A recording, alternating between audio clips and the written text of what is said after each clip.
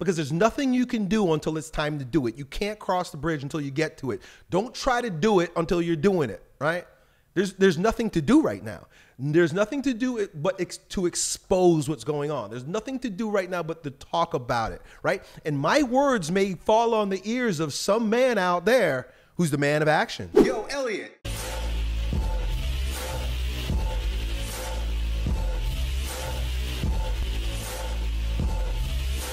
Yo, Elliott, I would like to know if you think we'll have to rebel against the establishment at some point.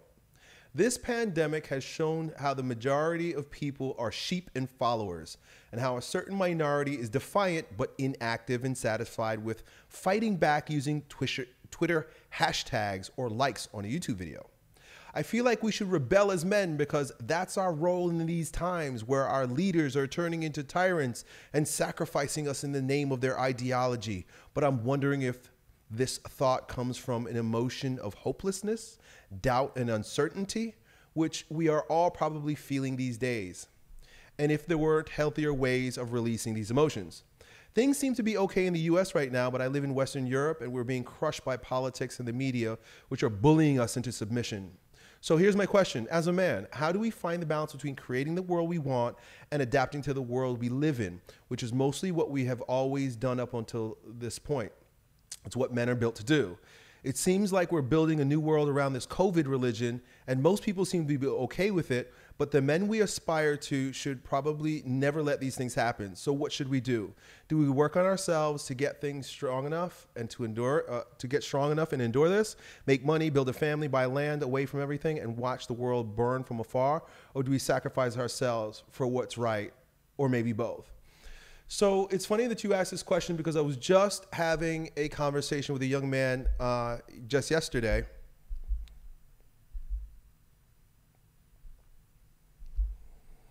It's funny that you asked this question because I was just having a conversation with a young man yesterday about this, and he was talking about the fourth turning. And so someone brought this up, I think, in one of our conversations recently, but basically it is sort of an archetype, which is a pattern.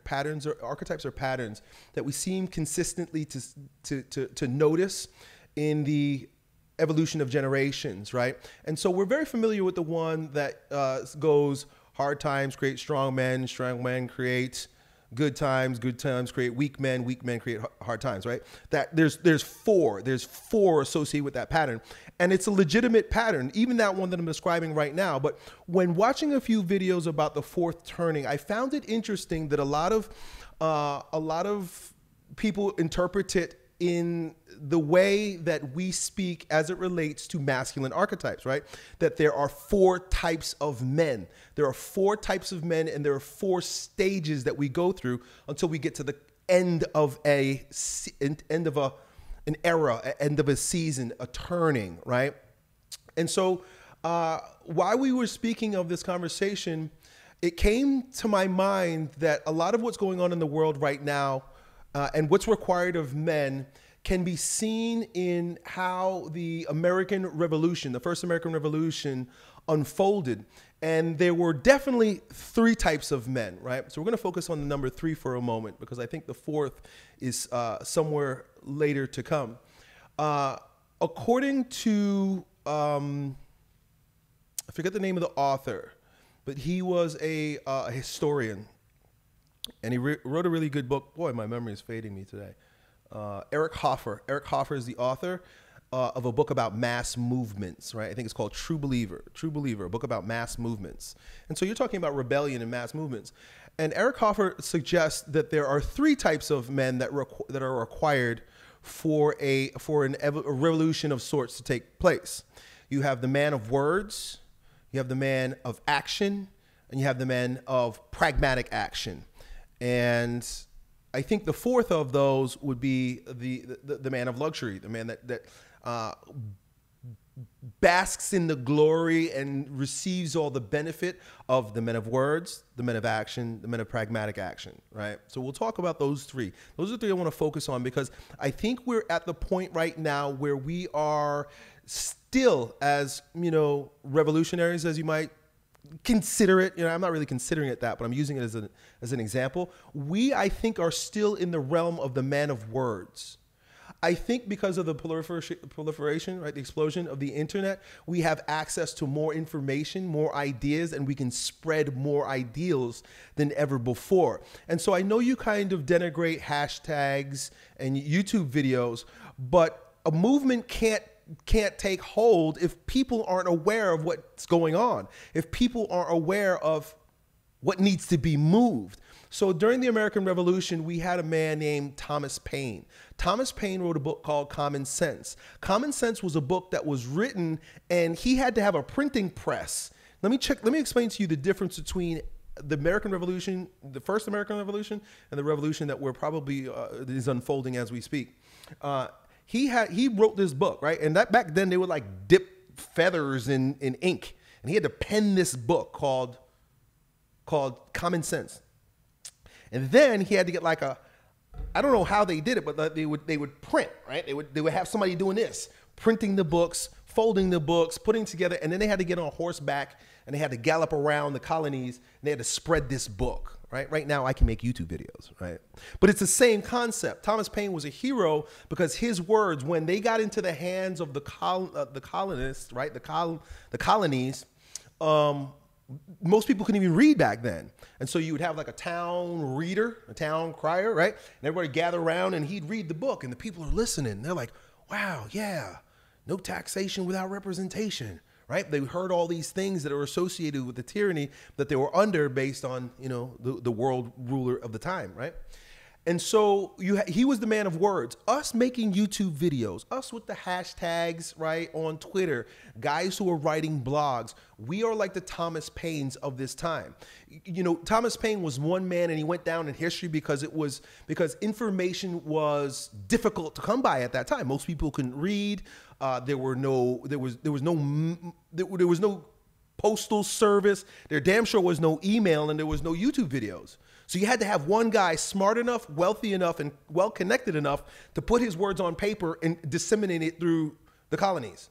Right now, as long as you're not banned off YouTube, you can have an audience of several thousand, 100,000, millions of people, right? Like we do now. So it's good that you have that because these are the people that stoke the fire, or better yet, start the fire, right? These are the sparks. These are the people that get the thing going with their words, the men of words. And Simón Bolívar, right? I don't know if I'm saying the name right, but I think that's who it is.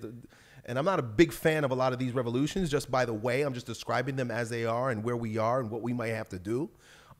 He said the pen is more mighty than a sword. The pen is mightier than a sword, right? Right? So you had the time of Thomas Paine, time of words. It's important that you have the man of words. He sets the stage for what? The man of action. The man of action in this context is George Washington. George Washington literally picked up the bayonets, put together the infantry and the rebel soldiers that fought against the empire at the time. These men were farmers. They had picks. They would go and fight with sticks. A lot of them didn't even have rifles, right? I mean, the rifles that they had were like just to protect their flocks from wolves. These were men that were very salt of the earth, down to earth, with their families. They go to church and they farm their land, guys.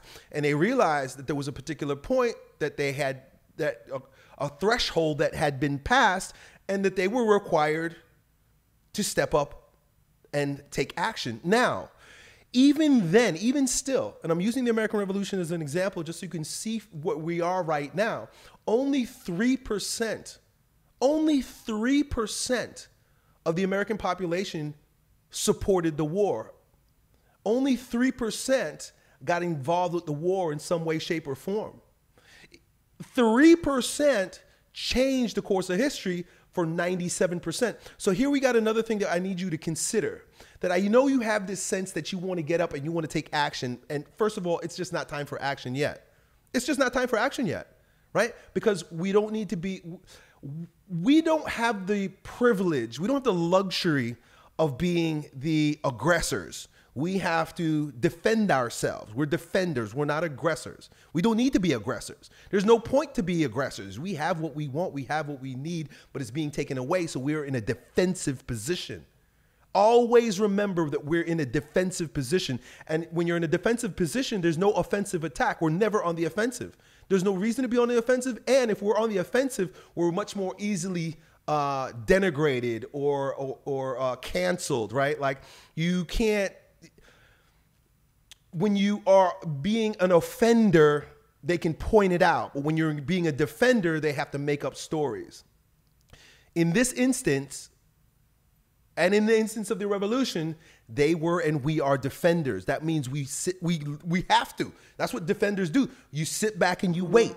You sit back and you wait. You don't move forward. You're always in a defensive position, right? There's great value to that. Don't take that as a position of weakness. In many instances, i.e. the revolution, it's a position of strength, right? There was a tremendous amount of strength for them to be able to maneuver in that guerrilla warfare style and pick off their enemies, right? So we had George Washington. He was the man of action, right? And you need those guys. And maybe you're one of those guys. Maybe you're one of those guys, because I'm convinced that we're going to see kinetic warfare. We're going to see land invasion at some point, probably in my lifetime here in the US. And you guys in Europe have already been invaded, but it's just going to get worse. It's just going to get worse. Open borders and deals with China and what's going on with Russia and the collapse of our the economy and the currency. I mean, these are all things. The pandemic itself was the opening salvo of World War III. Understand that. We are already in a war. We are in the defensive already in this regard, that the oligarchs have allowed the what we now know man-made Wuhan lab coronavirus to begin to soften the states, begin to soften the people, begin to put people into a frenzy of chaos, right? That's where we are right now. Because as you make people more afraid and more frenzied and there's more chaos, we're more easily manipulated and much more easily taken down, right? So you have the man of action, right? And that's the man, when it's time to pick up those rifles, he picks them up and he does what he has to do in a defensive way, not to lose what he has worked so hard to gain, right? And who knows what that is for you and me, right? And sometimes there's a guy that has nothing to lose that works even harder. So we may see that. I don't think the time is here yet. I know you're itching. Maybe it's in your soul. Maybe that's why you're here. Maybe you will be a George Washington type. I don't know. I know I'm a Thomas Paine. I've come to grips with that.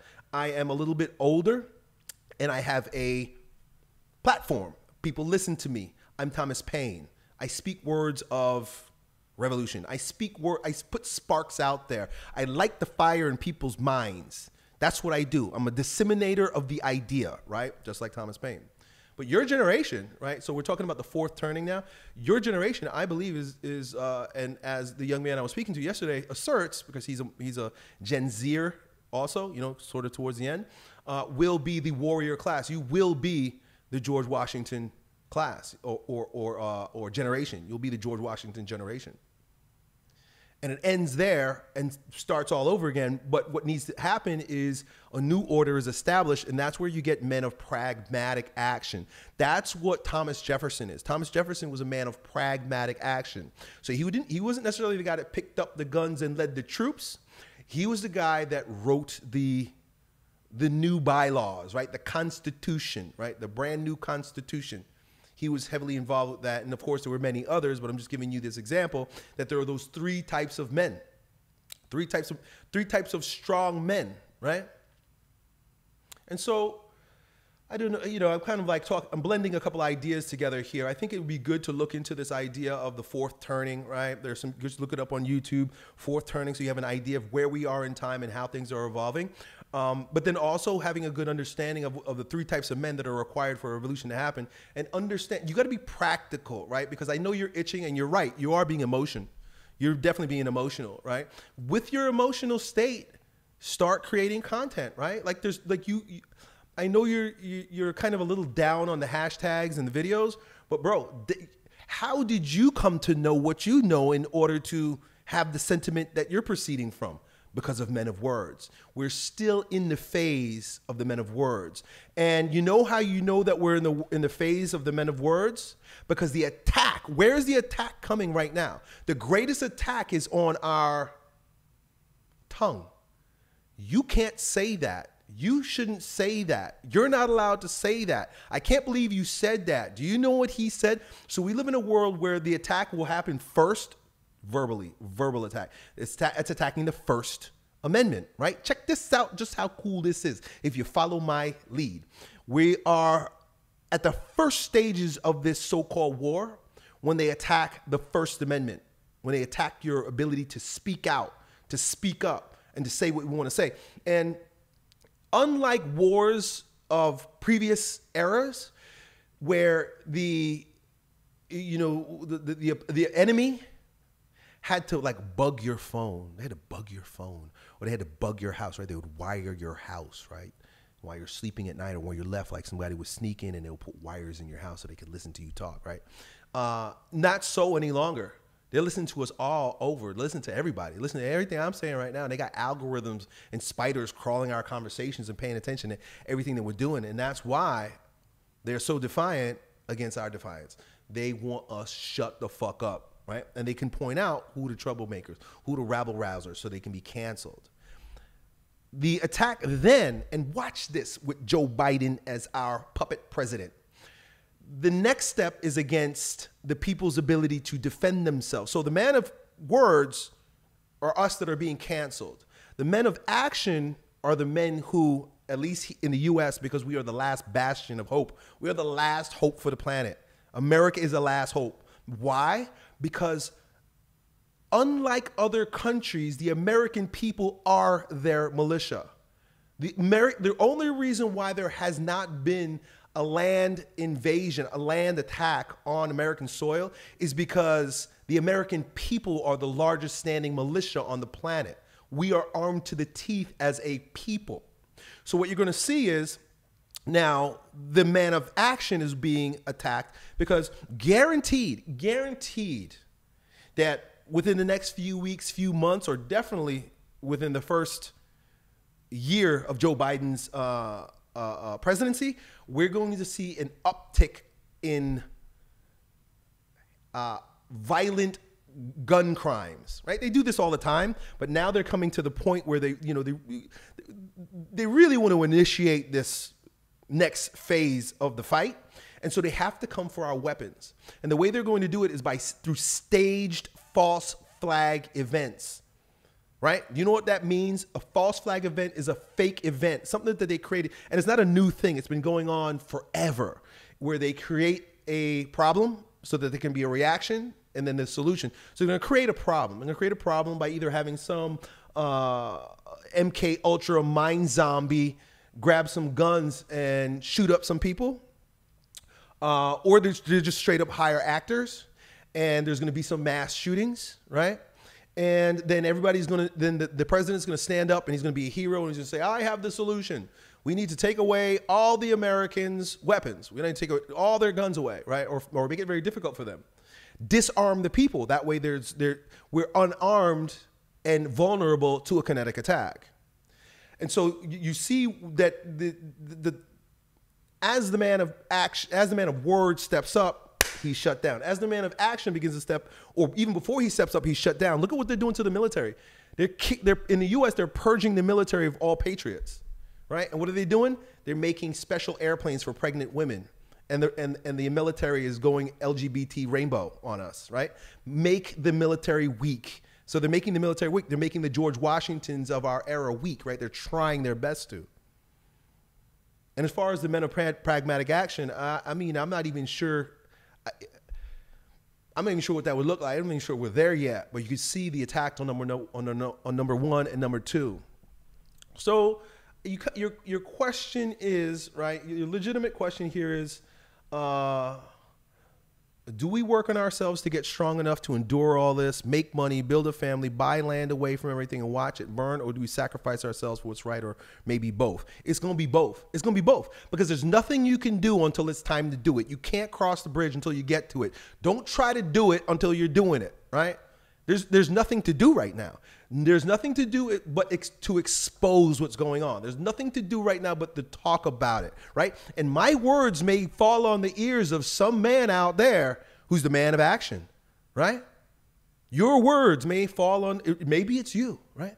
But when that time comes, it's going to be obvious. When that time comes, it's going to be in defense. When that time comes, you will be ready, you will be prepared. But until then, chop wood, carry water. Chop wood, carry water. Take care of your family, make money, buy land, keep living your life. But when the shit hits the fan, that's when you pull out the towel. That's when you start cleaning shit up. Right? You can't force it. Do not force it. Do not be like one of these guys that they love using these people who are angry, emotional people.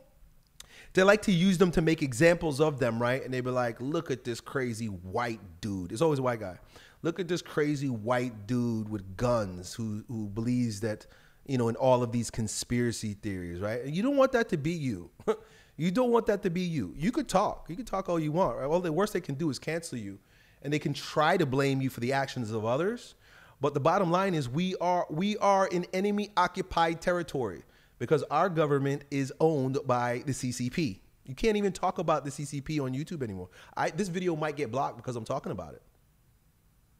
CCP, Chinese Communist Party, right? Our leaders are owned by them, and China wants our land. Why does China want a land invasion? If you look at what's going on in China right now, they're having a massive food shortage globally. But China, and they have a large growing population. They need our land. They need America's land in order to grow their crops because they can't do it any longer. They can't support their population. And so it only makes sense, right? Because all empires fall. Right? As soon as you're on top, somebody wants to take you down. America's been on top long enough, and America's fat, lazy, nasty, undeserving at this point, in my opinion. And somebody stronger, somebody smarter, somebody hungrier is going to want to come and take it. In the meantime, you and me, we got our families to take care of. We got our lives to preserve. We got a future to consider. And so when our back is against the wall, just like a raccoon, right? You say when you put a raccoon or a dog between a rock and a hard place, that's when they have no choice but to fight back. You put a raccoon up against a wall in an alley somewhere, you know, he might be running, but as soon as he turns around and he sees that there's a wall there and it's you and the wall, his teeth come out. Your teeth don't need to come out until you have that back against the wall, right? When you see it coming down the road, right? All the time before that, prepare, be aware. Now, you don't have to be paranoid, but be aware, pay attention. I feel sorry for you suckers in Europe because you have no Second Amendment, right? There's nothing you could do to defend yourself, right? And Joe Biden's so dumb, he's talking about how if we think we're going to defend ourselves against nuclear bombs from the government, right? He said that we better have nuclear bombs if we want to protect ourselves against the tyranny of our government. He is living on Mars. He's checked out. His brain is checked out. Because if troops are on the street and the men are armed, those are men who are troops on the street too. And they probably want to go home to their families. And if they know they creeping up on some rural place in the US where these rednecks are living up in trees for 3 days at a time so they can shoot a fucking pig, guaranteed they're going to be sitting up there picking off commies, right? Like they do turkeys and boars. So that's where I'm at with that, bro. There really is nothing to do right now but to be aware and to speak up. When your back's against the wall, bite back. Done. Yo, it's your bro, Elliott. I hope you enjoyed that video. If you did, you ought to know that it was a clip from one of my most recent King Transformation classes with my students, where, among other things, we get together about 4 or 5 hours a week and we speak on things as it relates to becoming kings in our lives in fitness, business, and with women. If that sounds like you and you want to join a like-minded group of men who are growing stronger every day, in every way in this degenerate age, then it's real simple. Just follow me on Instagram and then DM me the word King, K-I-N-G, and then me and my team will get back to the details to see if you qualify. I really hope to see you at the next meeting. Done.